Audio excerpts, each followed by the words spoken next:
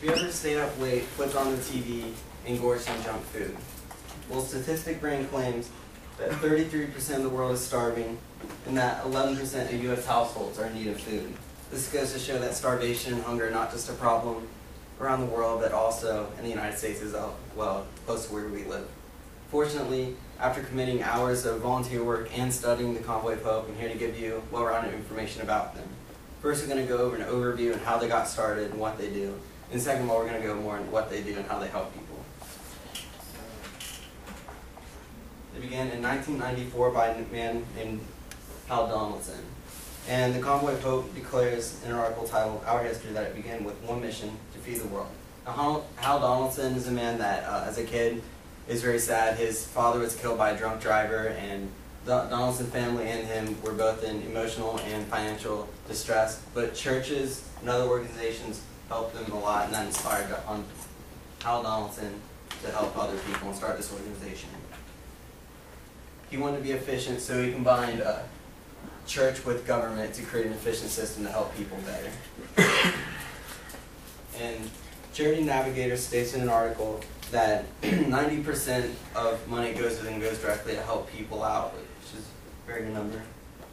And according to Ivana Vesic, a journalist, reports that the convoy started out evangelistic, but over time became more focused about helping people directly with food and not so much teaching the Bible and gospel. And now let's go over how the Convoy of Hope helps people. They do this in 3 different ways.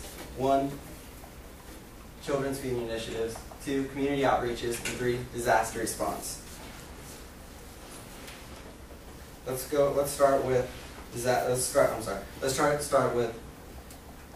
children's feeding initiatives.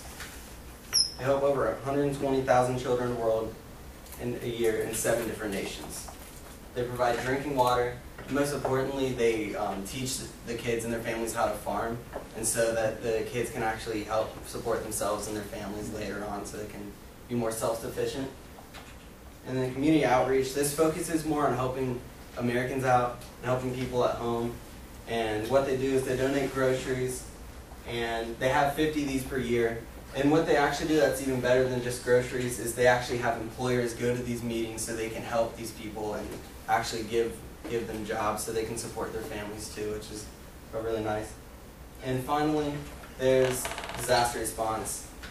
And this helps people, obviously, who are victims of natural disasters, and it helps them get back on their feet. And they focus on being a first responder organization, meaning that as soon as a disaster happens, they're there to help and try to create more survivors. And they're not they wouldn't so much help people now that are victims of Hurricane Katrina, because that happened so many years ago. They would more help people that are victims of something that happened right then, so they can help more people survive. This is their specialization, and if you volunteer to work at the Convoy of Hope, then this is probably what you're going to help. And Nancy Beiswinger, a volunteer, states in a 2013 interview that she bagged potatoes and sorted clothes to help people, as long as giving counseling.